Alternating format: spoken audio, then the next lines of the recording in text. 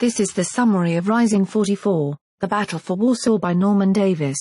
One of the most dramatic and shameful episodes in World War II was the doomed Warsaw Uprising of 1944, an uprising that failed because the Allies betrayed it.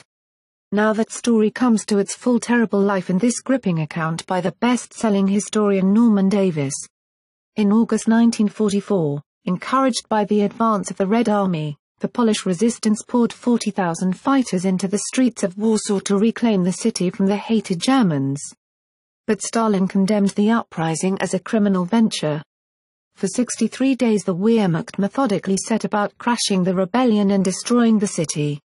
Following the battle's desperate progress through the cellars and sewers of Warsaw, Rising 44 retrieves its subject from the shadows of history, revealing its pivotal importance to the outcome of World War II and the Cold War that followed.